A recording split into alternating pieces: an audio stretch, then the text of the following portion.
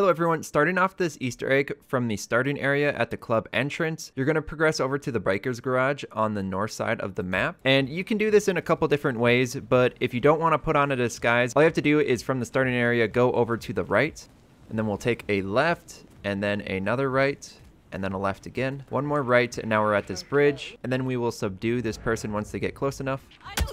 We're going to drag them so they're hidden. Leave the body there, we don't need to dump it. And we'll crouch down right here, wait for this guy to turn around, and we can keep moving. And then you're going to progress over to this trench right here, and then you can climb down and then sneak across right here by jumping to the ledge. And then you're going to scale back up, take a right, sneak by this guy, keep on moving through.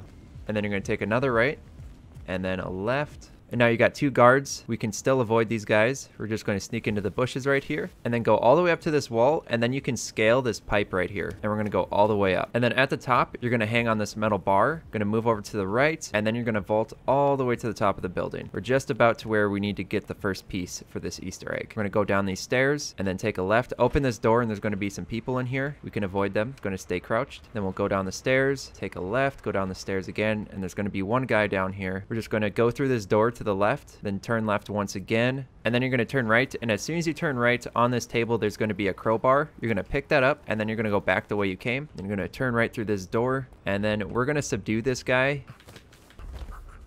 And then this box right underneath the stairs, this is where our first piece is going to be that we need for this Easter egg, and it's a gold idol. We're going to pick that up. Now that we have the gold idol, we can leave this building. So what we're going to do is go back the way we came. Go out this door, go up the stairs, and then we'll just avoid these guys. Go through this door, go up the stairs again, and then we'll vault back over this ledge, move to the left, and then climb back down this pipe. And you can slide all the way down, make it a little bit faster. And then we'll crouch through the bushes to avoid these guys, and then move all the way down this. Take a right here, take a left across the bridge, and if one of the agents is in your way, you can just wait for a little bit, wait for him to turn around and leave that spot. He's slightly turned away, we can walk behind him at this point. Then take a left, and once again we can climb down and then do that little jump to ledge movement, and we'll vault back up. Then we'll go back to the same bridge that we originally came over, take a right, take a left, and then we're going to keep going straight here. It's going to be kind of a swampy area with a bunch of crates. And then you're going to see this chair. Looks a little odd, right? And it looks like there's a gold idol symbol on the chair. So you walk up to the chair, and now you're going to pull out the gold idol, and then you're going to use the item placement button and then place the gold idol on the chair. And you're just going to leave it there for a moment. See that little flash? That's going to trigger the Easter egg, and now you can sit down in this chair. Now this pond is glowing. You're just going to wait a moment, and the Easter egg is going to trigger. Don't trust. Don't trust anyone. When the wine is poured, the blood will flow. Don't dance the dance of death. Don't trust anyone. You are on your own. You always were, and you always will be. Over here. How is the head? How is your mind? Has it kicked in? Don't you have fresh meat to take care of? Eliminate them. Their blood is warm, but they have no soul, like you and your kind.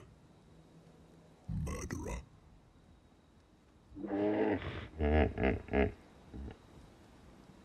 Rough day. You should try and be in my shoes. You should try being an agent for Interzone.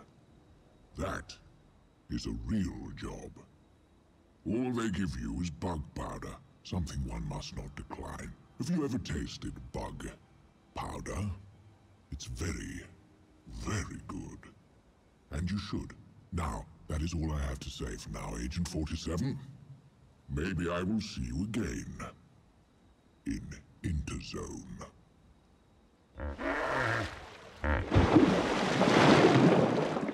And that's the end of that Easter egg. Pretty unique, right? That's all there is to it. So if you have any questions at all, please post them in the comment section. Leave a like if you found this to be helpful or enjoyable. Subscribe for more. Thank you for watching, and I'll see you all in the next one.